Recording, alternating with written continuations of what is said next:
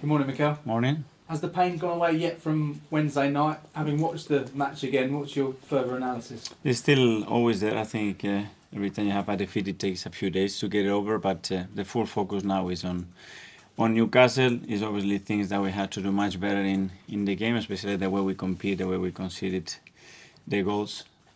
I don't think that the scoreline reflects what happened in the game at all. But we should have done much better. Did you learn much about the depth of your squad in that match? No, you learn about that every game is very different to the previous one, and you have to be at it. And you take the foot out of the gas in any action in this league against this type of opponent, you get punished. And it's as simple as that. So you have to keep the standards at the maximum level if you want to keep winning and winning. In terms of team news, are you able to welcome back any players who haven't been available over the last few weeks? We have another training session, so there's a possibility, but I don't know. In terms of Emile Smith-Rowe, have you got any further details on his injury? Nothing has changed. As I said, I think he will be out for weeks. How many would determine, obviously, in relation to how he progressed the first few weeks especially. And yeah, big blow because he was getting some momentum and some minutes, and we were starting to get the meal that we needed, but unfortunately he's going to be out again. And Martin Odegaard's playing time has been managed over the last two matches. How much has that benefited him, and will he be in a position to potentially start tomorrow? Yeah, we have tried to offload him a little bit because he had a little issue that he was grumbling with. He felt much better in the last few days. We gave him a few minutes against West Ham, which was good to see, and his contribution was really good. And he will train today, and if he's fine, he will be ready. And finally, for me, the West Ham defeat was just your second loss of the season, unbeaten still in the Premier League, and a chance to go top tomorrow if you're victorious. How do you reflect on the start of the season? That is very early, that we have to go game by game, that we are in a really good position, and we have to continue to be there. Tomorrow we have a really tough match against Newcastle, but these are the games that you have to play when you want to be at the top. Thanks, James. We'll go to Anita from the Premier League. Morning, Mikel. Hi. I understand that you obviously want to focus on the game coming up, but I just have one question relating to the performance against West Ham. How concerned are you that the standards that you speak of and the quality that Arsenal fans have become used to seeing their team play with dropped so much then? Well, it dropped especially in one phase in the second half. And when that happened, then you have to compete in a different way to try to recover the momentum in the game, and we didn't do that well enough. We know the standards, and we know that the way we play, especially the second half, like the other day, is not good enough. And then in terms of Newcastle tomorrow, they're unbeaten since their loss to Brighton. St James's Park has become a fortress of late. And how much of a test are you expecting? A big one of the toughest places to go and win. We've done it. It's nothing new to it. We know what we expect. Very, very clear what they do, what the strengths are, where the opportunities are as well for us. And we will try to take the game where we want. And are you seeing a confident squad that can recover from that game and go ahead and, as we just heard, potentially... This is football. The next game is the next game. The next day you have to be focused, and our full focus energy is now beating Newcastle. That's it. Thank you. That's it. Ian from talkSPORT. Hi, Mikel. Are you well? Right. Yeah.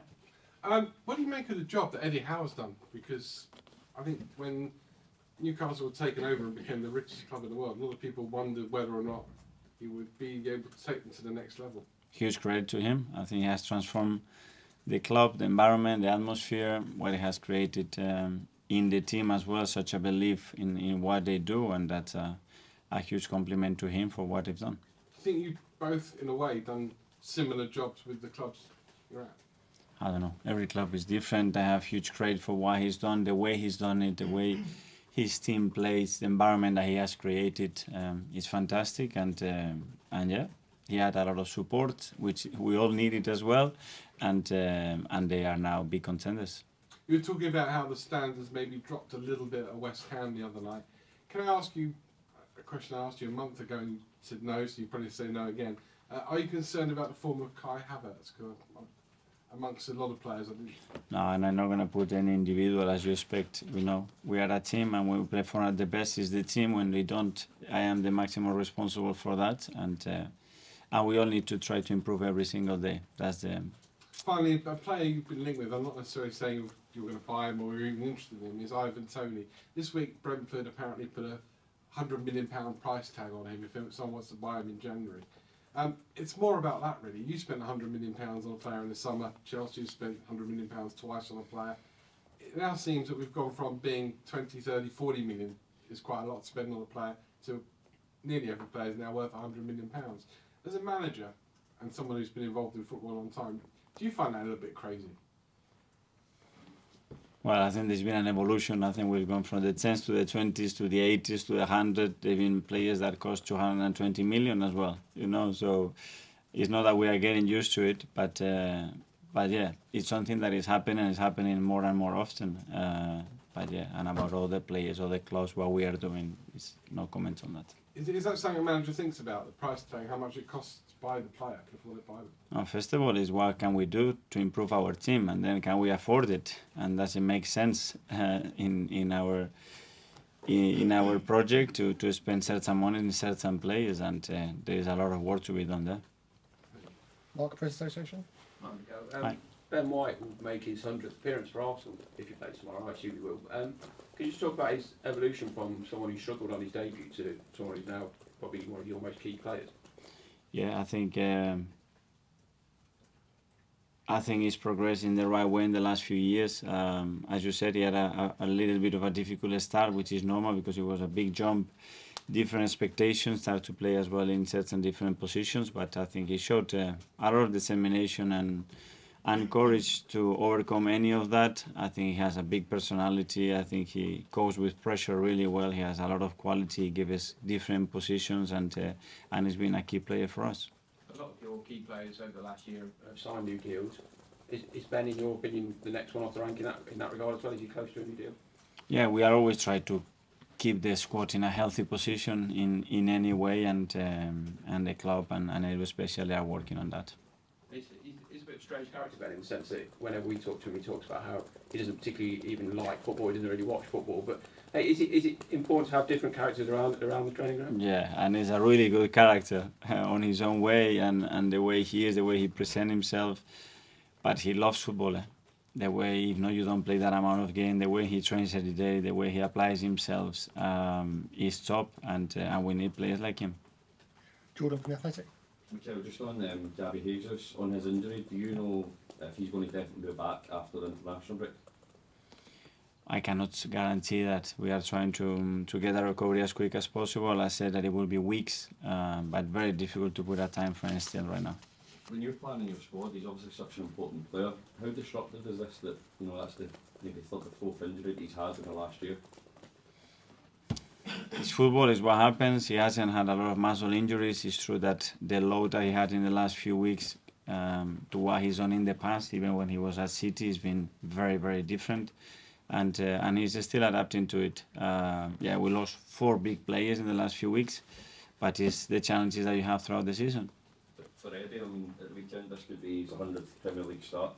You know, does the fact that he played 8 or 10 games in the league so far, and that he's got such a big role in the squad, does that vindicate his decision to stay and fight rather than go somewhere else where he was guaranteed playing? Yes, but I think he has earned that right, and yeah, we tried to explain him what his role was in the team, and then the opportunities that he was going to have, like any other player, in relation to his performances, and the fact that he's played that many games is for his own performances, and the reason he's given us to trust him. Okay, Tom, Football London. Hi Mikel. Before you arrived at Arsenal, the records away from home, there were some issues with it, but you've really addressed that, especially against big teams and tough places to go. You've seen a win in Seville this season, and last season you won at Newcastle as well. What can you pinpoint as to the reason why that's changed so dramatically under your tenure? Well, first of all, belief, and then performances. You need to, first of all, be so convinced that you go tomorrow to Newcastle and you fully believe that you're going to win the game, and what it has to be really clear what we have to do in order to achieve that. And then, obviously, quality and talent to get the performances that we need, and that's down to the players. I asked you before the game against West Ham about the midfield and the experience in it. Granit Xhaka's doing really well in Germany by Liverpool. I'm curious as to your thoughts on how the midfield's evolved since he's left and how the new players coming in have changed things for you. Yeah, Granit was a key player. He played almost every game for us, and we knew that it was going to take some time. Like it did take him some time, especially when I changed his role, and there were a lot of questions about it, and then he evolved in a great way, and here it will happen the same. Good. Aaron from Bible. Hi, just aside from that, the Under-17 World Cup squad was announced yesterday. It features 2 headenders. That testament to all the hard work done by your staff, by all your team, to have 2 players so talented in it. Yeah, big compliment to the club, to everybody in the academy that has raised the boys. They looked really excited. It's going to be an incredible experience for them, so wish them all the best. Thank you. Okay, that finishes the live. Oh, sorry, Simon. Mikel was saying, with St James's Park, obviously the atmosphere has been massively changed under Eddie Howe. Just what were your memories of it last season? How much do you take from the way the squad sort of coped with it and got a result?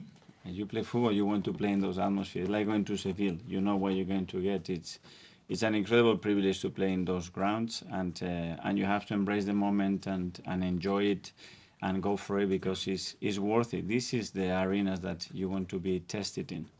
I mean, when you spoke about Anfield before, you described it as a jungle. How would you describe going to St James's Park? An incredible football atmosphere. And just on the title race last year, this is the first time in Premier League history we've got 3 teams with at least 24 points.